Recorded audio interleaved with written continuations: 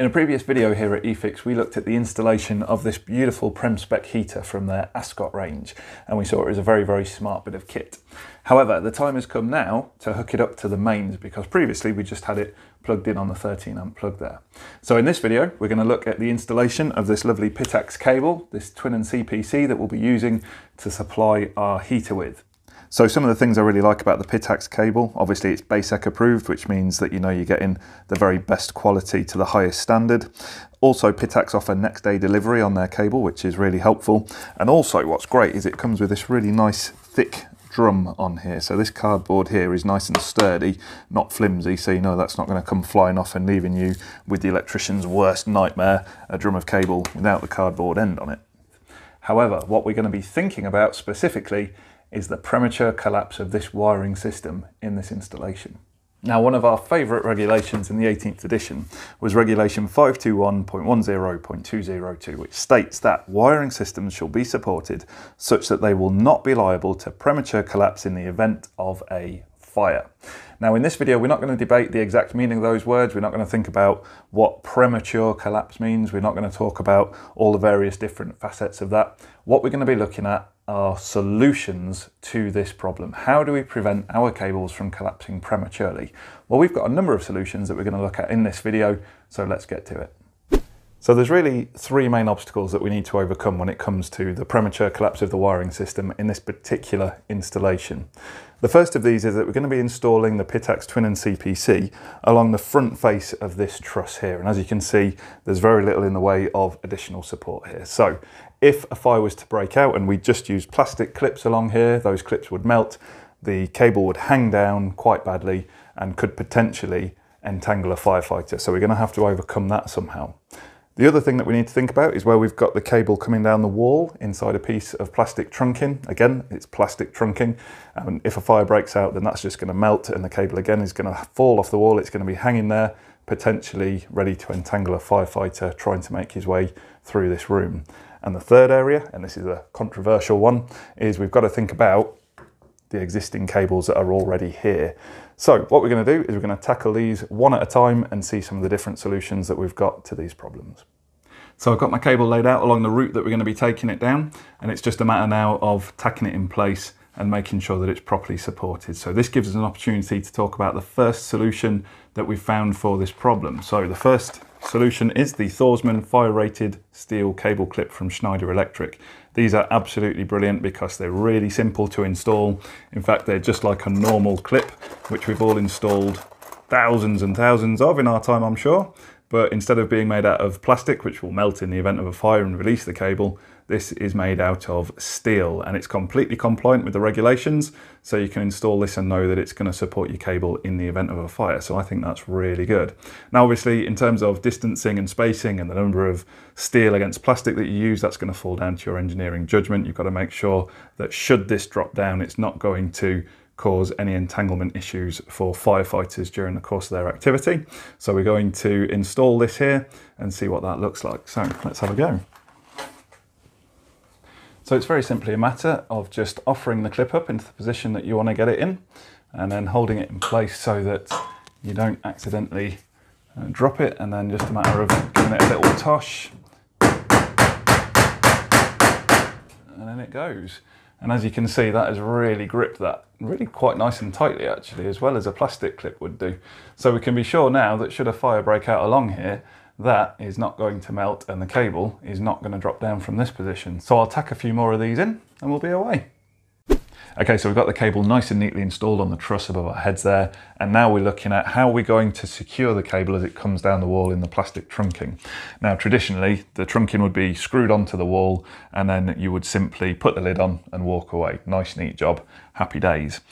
Of course, the challenge we've got now is that if a fire was to break out in this area, then the lid of this trunking and even the body of the trunking would melt, and this whole thing could just flop forward quite easily.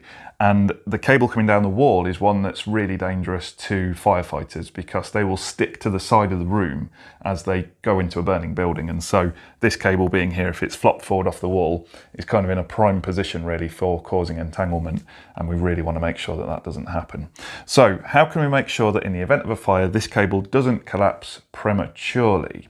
Well, We're going to look at a number of different options coming down this trunking, but before we start thinking about the actual clips and fixings themselves, we want to think about how we're going to attach those to the wall. So let's have a look at that. Now, there's been lots of debate about whether or not you can use plastic wall plugs when it comes to installing a fire-rated fixing into a surface. We're not about to enter into that debate here. We're simply going to look at an alternative, and the alternative is the Walldog by Dewalt, or Dewalt if you pronounce it wrong. So the Dewalt Walldog is a fantastic fixing. It's designed to screw directly into lots of surfaces, including brick and block. Now, obviously, we're going to need to put a pilot hole into a hard substrate like that. So if you're drilling into brick or block, you need to drill a 5mm hole according to the instructions, and that will then allow this to be driven directly into that material. So no plastic wall plug required, and that's going to go straight in there and give a really nice solid fixing. These have been tested up to 120 minutes in a fire rated situation with 20 kilo weights hanging off them, so they're pretty solid.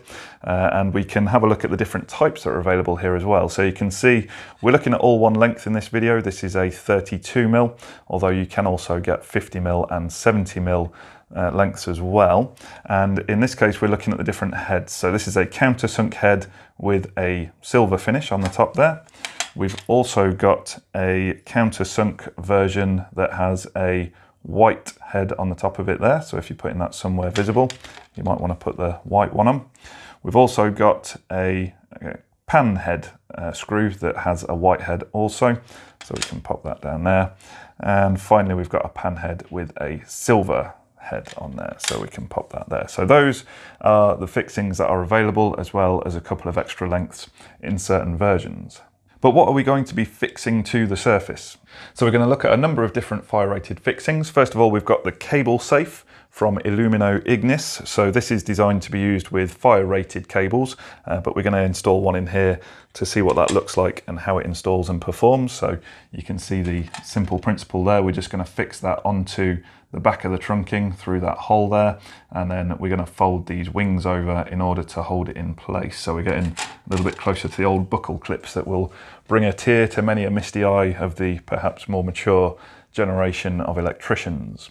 We've then got a couple of fixings that we're going to be looking at from D-Line as well. So we've got the spring clip, so that's another one that we'll be using and having a look at. You can see that a little bit closer there. That is going to be installed again into the back of the trunking, and the idea is that that sits over the cable and just holds it back in place, and it's kind of in tension so that it will press back against the cable and hold it nice and securely. So that is the spring clip from D-Line. And then finally, we're going to look at the eFIXX 50 from D-Line as well. Now, I know what you're thinking. That is massive. There's no way that's going to fit into the back of the trunking here. Well, you're quite right. That's not what this is designed for this size of trunking, although it can go in bigger sizes of trunking, which is really good. And we'll have a little look at how that works a little bit later on. Again, getting even closer to the old buckle clip there. So that's going to be interesting to see how well that installs. So let's start installing some of these clips and seeing what they look like. Okay, so the first fixing that we're going to install into our trunking here is the Cablesafe clip from Illumino Ignis. So we're just going to slip that into the back of the trunking, just kind of give it a little squeeze. And what's nice is it's a nice snug fit in there, so it just holds itself in place. It doesn't slide down the trunking once you've installed it. And then I'm going to get my Dewalt Walldog and just screw this in. There's a 5mm hole in the wall that I've already pre-drilled, and I'm just going to screw this in, and it really does bite really nice and tightly into the wall there once that's in. There we go, so that's a nice tight fixing now. And then it's simply a matter of just popping the cable inside there and then just folding these little tabs over so that they hold the cable in place. Like so. As I say, these were designed for fireproof cables. However, that does seem to be holding that nice and neatly in place, and that does have that nice and securely held. Excellent, so that's good. We'll have a look at the next fixing. Okay, so let's have a look at our next type of fixing. So this is the spring clip from D-Line, and I quite like the simplicity of this one. It's just a thin piece of wire that's going to be really nice and easy to install. So again, we just get our Dewalt Walldog and we pop it through the hole at the end there, and then it's just a matter of screwing it in. Now I think with this one I'll be able to screw it in and then kind of manipulate that over the cable. So let's get that drilled into place. So I'll just screw that in until it's nice and tightly bitten into the wall, which it is there. I'm just going to sort of spin that round to make sure it's in the right position. There we go, that's got that nice and tight. And then I think it's just a matter of basically grabbing that little bit of wire there, popping the cable underneath it, and just letting that kind of sprung metal do its job. Yeah, that's just holding that nice and tightly in place there now. So again, that's another type of fixing, fire rated fixing that we can use, and I think that is quite a nice neat little solution actually.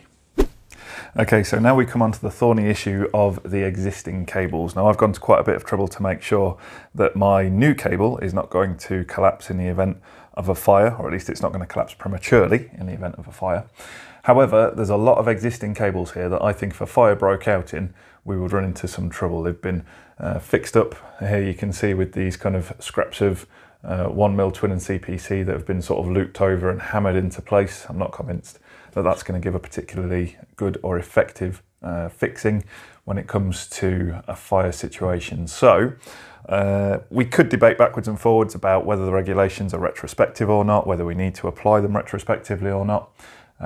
However, I've decided that in this installation, I am just going to go to the trouble of spending a little bit of extra time of making sure that the existing cables are not going to collapse prematurely in the event of a fire, mainly because I enjoy sleeping at night. So I'm going to install these D-line F-clips here. Now these have been designed with kind of a multitude of purposes in mind. So these are partly designed to go inside trunking, so I could put a fixing through the little hole there and then bend that up and bend that up so that it gives me a fixing very much like the Cablesafe clip that we looked at earlier from Illumino Ignis.